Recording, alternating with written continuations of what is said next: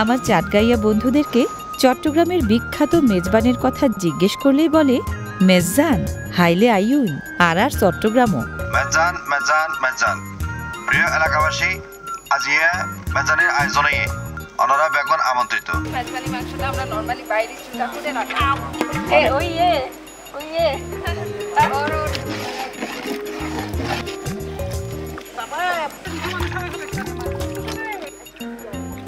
আর মেজজাইন না হানা হাইলে বুঝিবা না হাইলে পস্তাইবা।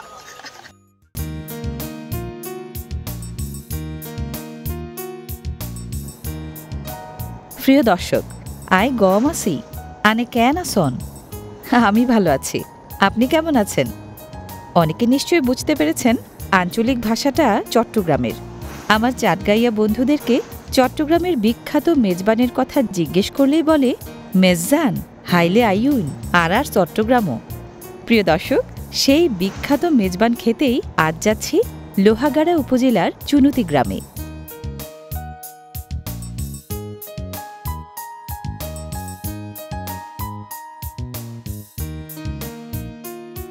বন্দরনগরী চট্টগ্রাম থেকে প্রায় ৭৩ কিলোমিটার উত্তর পূর্বে চোখ জুড়ানো এই চুনতি ইউনিয়ন লোহাগাড়া উপজেলার সবচেয়ে বড় ইউনিয়ন জনপদ।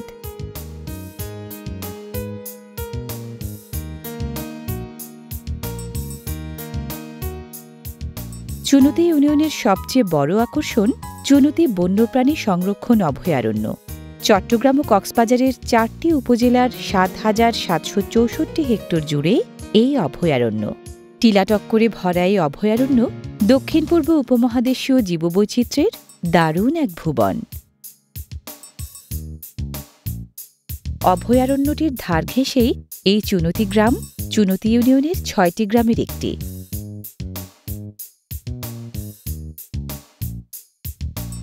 চুনতি গ্রামের বিখ্যাত ডেপুটি বাড়িতে আজ কাঙ্ক্ষিত মেজবান। মেজজান মেজজান মেজজান।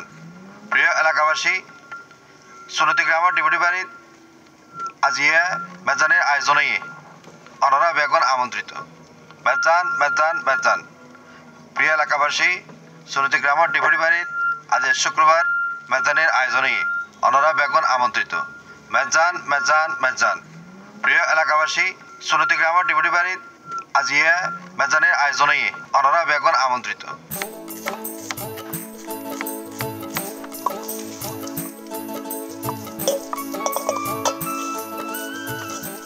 আপা আসসালামু আলাইকুম। ওয়ালাইকুম সালাম। আপা ভালো আছেন? ভালো আছি। তো আপনারা চলে আসছেন? এই আপনার সব আয়োজন শুরু হয়ে গেছে? হ্যাঁ, আয়োজন শুরু হয়ে গেছে অলরেডি। তাও মশলা রেডি করছি। আপনারা তো জানেন মেজবানের জন্য অনেক রকম মশলা লাগে। হ্যাঁ, অনেক মশলা। আমরা মেজবানি মাংস রান্না করবো। আচ্ছা, তো আমাকে হেল্প করছে মানিক, আমি আছি। মেন রান্নাটা আমি করবো আর কি। চট্টগ্রামের মানুষজন বেশ ভোজন রসিক। নিজেরা যেমন খেতে পছন্দ করেন, তেমনি অতিথি আপ্যায়নেও সেরা। এজন্যই মেজবানের মেহমানদারির সাথে পাল্লা দেওয়ার মতো বাংলাদেশের দ্বিতীয় আর কিছু নেই। আজকে আমাদের মেজবানের আয়োজন তাহমিনা আপার বাড়ি, আর রাঁধুনি তো অবশ্যই তাহমিনা আপা। তা আপা কি সব রেডি টেডি? সব রেডি করেছি। আমরা এখন মাংসটা মাখাবো, মাখায় মশলা মাখায় তারপর বসাই দিয়ে রান্না শুরু করবো। আচ্ছা, যে মেজবানে বিশেষ কিছু মশলা লাগে শুনেছি, মানে এই বিশেষ মশলাগুলো আসলে কি অনেকে বলে না, বলে কি না এটা সিক্রেট, বলা যায় না, আসলে বিষয়টা কি? বিশেষ কিছু বলতে আসলে আমাদের মেজবানি মাংসটা এখানকার লোকাল মরিচ দিয়ে রান্না করা হয়। আচ্ছা, আমাদের মরিচের আলাদা বিশেষত্ব হচ্ছে মরিচের রংটা অনেক লাল হবে, যার কারণে মাংসটা অনেক লাল হয়, রংটা সুন্দর হয়। আর এই মরিচের অন্য মরিচ দিয়ে রান্না করা যাবে না। তো আর বাকি সব মশলা আমি একটা একটা বলছি। হলুদ আছে, তারপরে এখানে গরম মশলা সব, তেজপাতা, এলাচ, লবঙ্গ, দারুচিনি, হলুদ, আর বাকিটা আমরা একটু মশলা পিষে দেই। আদা আছে, রসুন আছে, মিষ্টি জিরা আর শাহি জিরা, এটা আমরা একসাথে বেটে তারপর দিব। আচ্ছা, ঠিক আছে, দেখবো তো আজকে। তো আমরা এখন শুরু করি রান্নাটা। ঠিক আছে আপা, এখন মাংস আনায় মশলা দিয়ে মাখাইয়ে রে তারপরে বয় দিও। মানে আপনি এখন মশলা দিয়ে মাংসগুলো মেখে বসাই দিবেন, তাই তো? বুঝছেন না? আই বুঝি। আচ্ছা, নিশি তুই আর হলুদ গুঁড়ো আনবো।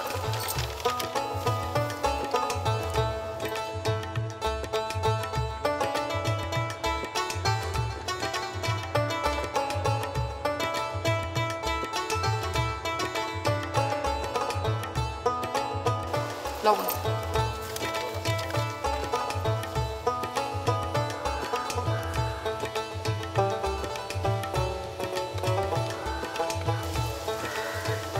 আচ্ছা, লবণ হলুদ আগে দিবার কারণ হচ্ছে এখানে মানে লবণ হলুদটা দিয়ে যখন আমি একবার মাখাই দিব আমার মাংসটার রংটা সুন্দর হবে।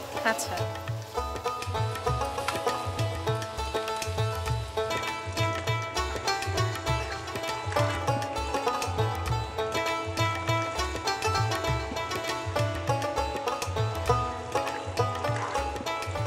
আর এটা হচ্ছে মেজবানি মাংস। আমরা রংটা ও দেখতে চাই যে লাল হবে, রংটা সুন্দর হবে।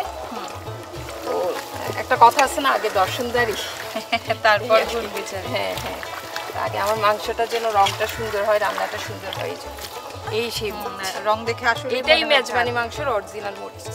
আমরা এটা ভাঙ্গাই নিছি।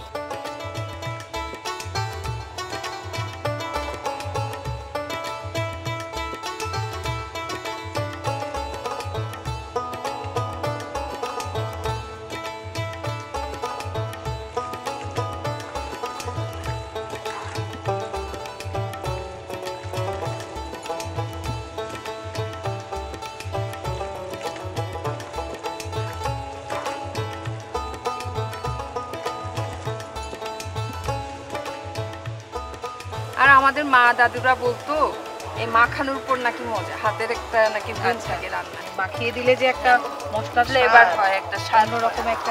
আমার মাও কিন্তু মেখে রান্না করে, পরে বসিয়ে দেন। অন্যরকম আদা রসুনটা দিব, আদা বাটা। আদা বাটা। আমরা আদা রসুনটা বেটেই দিই সব সময়, যাতে ফ্রেশ একটা মশলার ফ্লেভার আসে।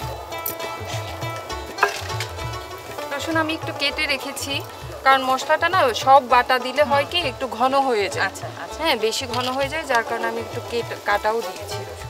কি কি মশলা কখন কতটুকু আর কিভাবে দিতে হবে এটা যে রাঁধুনি যত ভালো জানেন তার রান্না করা মেজবানি মাংসে তত বেশি স্বাদ।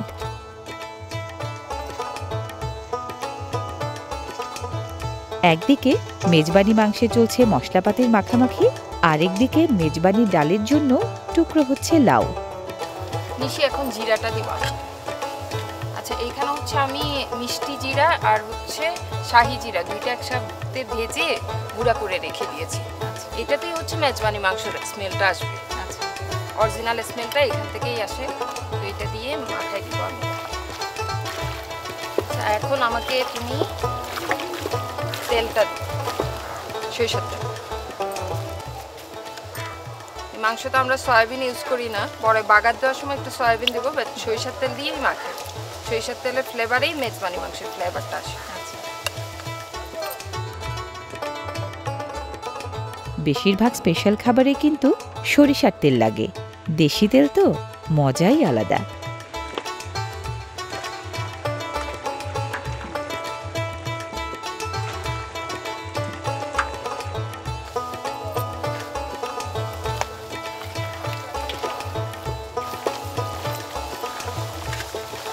আমাদের মশলা অলমোস্ট দেওয়া শেষ।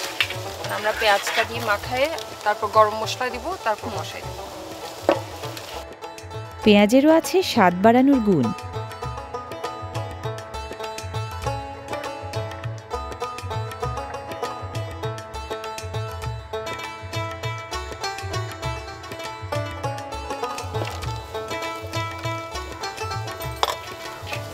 একটা একটা করে আমাকে তুমি গরম মশলাটা দিবে। এলাচ, তেজপাতা আর আমি সব ধুয়ে রেডি করে রেখেছি, একটু শুকায় রেডি করে রেখেছি মাংসটা।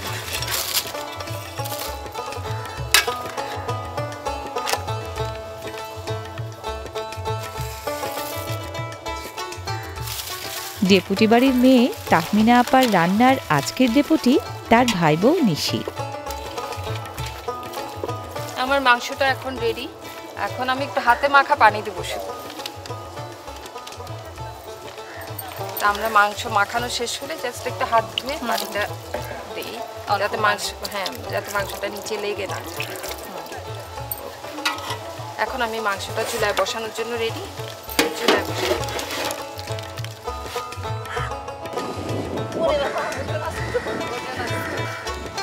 আমার চুলাও রেডি। মেজবানি মাংসটা আমরা নর্মালি বাইরে চুলা করে রাখি।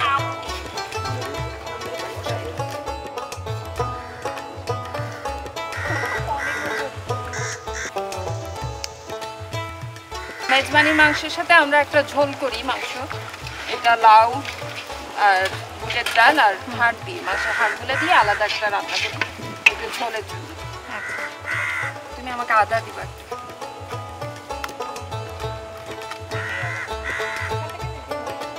মেজবানি ডালেও দিতে হয় মাংসের মতো মশলাপাতি। সব সরিষার তেল দিয়েই রান্না হয়। হ্যাঁ, মেজবানি সব মাংসই সরিষার তেল দিয়ে রান্না হয়, কিন্তু রান্নার পরে যখন মাংসটা সিদ্ধ হয়ে যাবে তখন আমরা এটা বাগার দিব সয়াবিন তেল দিয়ে, রসুন দিয়ে বাগার, যাতে সুগন্ধিটা ভালো আসে।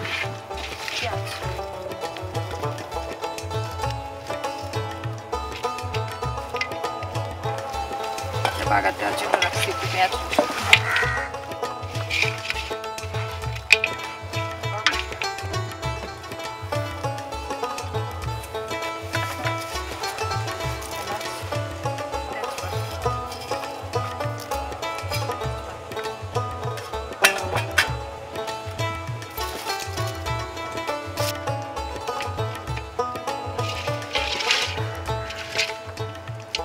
এটা রেডি, এখন আমরা এটা চুলায় বসাবো।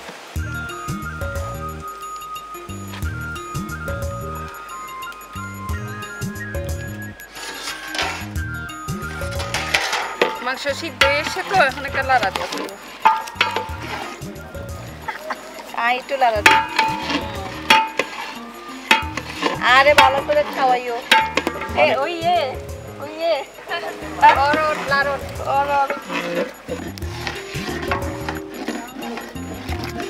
একে তো বলকোঠা তরকারির ঝাঁজ, তার সাথে আগুনের আঁচ, দুয়ে মিলে নাজেহাল আমরা।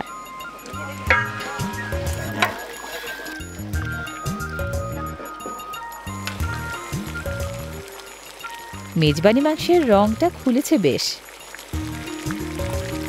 এটা এখন নামাবো, নামায় আবার শেষ। দেখি একটু শেষ নাড়া দিয়ে দিই। আমি নাড়া দিলে মজা হবে বেশি, না? হ্যাঁ,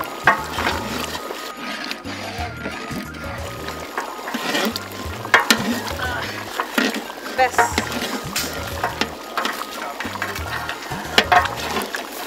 মানে কি আমাকে পাতিলটা নামাই দেবেন?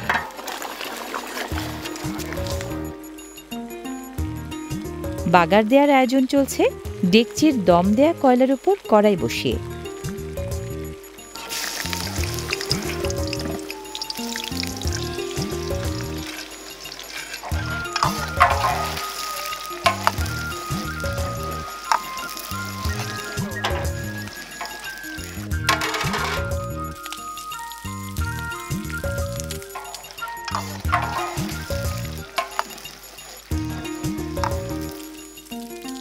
মেজবানের সব পদই খেতে খুব মজাদার, বাগার দিলে স্বাদের মজা আরও বাড়বে।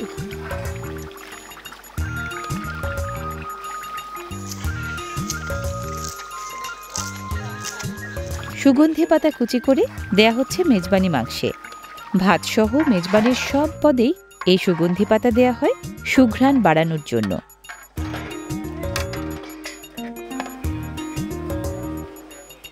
মেজবানির তরকারির পদগুলো খেতে হয় আতপ চালের গরম গরম বসা ভাত দিয়ে।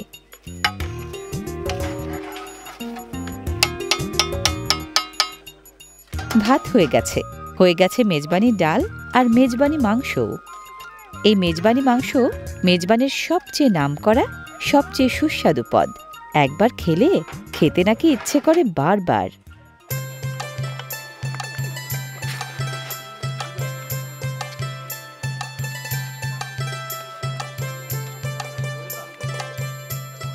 সারি বেঁধে বসে মেজবান বিলাস করছেন বড় ছোট সব মেহমান।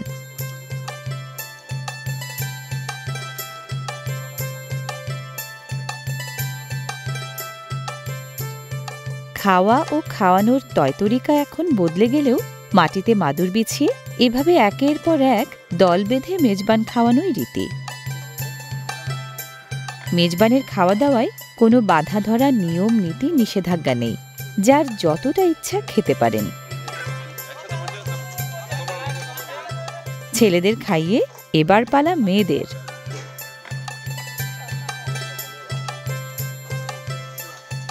মেজবানের মেহমানদারির এই চল বহু শতাব্দীর পথ পেরিয়ে এখন পরিণত হয়েছে ঐতিহ্যে, নিয়মে, অভ্যাসে, যেন চট্টগ্রামবাসীর রক্তে মিশে আছে। চট্টগ্রামের গণ্ডি পেরিয়ে বাংলাদেশের সীমানা ছাড়িয়ে মেজবানি মাংসের সুঘ্রাণ এখন পৌঁছে গেছে ইউরোপ আমেরিকাতেও। মেজবান শব্দটি দিয়ে কোনো খাবারের নাম বা আপ্যায়নকারীকে বোঝায় না। ফার্সি শব্দ মেজবানের মানে আপ্যায়নকারী হলেও বৃহত্তর চট্টগ্রামের মেজবান কাল পরিক্রমায় হয়ে উঠেছে গণভোজের ঐতিহ্যবাহী এক আয়োজন। স্থানীয়রা একে বলেন মেজজান। অনেক মজা হচ্ছে কিন্তু। তাই মেজজান খাইলে আইন আজি আরো বাড়িত মেজজান আমরা বেক্ষণের দাওয়াত মেজবানের আমরা আয়োজন করে বেক্ষণ মেজজান খাইলে সেই রকম মজা ইয়ে। মেজবানের তুলনা আসলে মেজবানি স্বাদে গন্ধে দুর্দান্ত বলেই তো কি দেশে কি বিদেশে সবখানে এর জয় জয়কার। স্বাদে কি আর চাটগাঁইয়া বন্ধুরা বলে আর আর মেজজাইন না হানা, হাইলে বুঝিবা না হাইলে পস্তাইবা। প্রিয় দর্শক, কাজেই পস্তাতে না চাইলে আজই চট্টগ্রামের ঐতিহ্যবাহী এই মেজবানি খানার স্বাদ নিয়ে নিন। সবাই ভালো থাকবেন, আবার দেখা হবে। ইয়াফা ওইয়ানি দারুণ।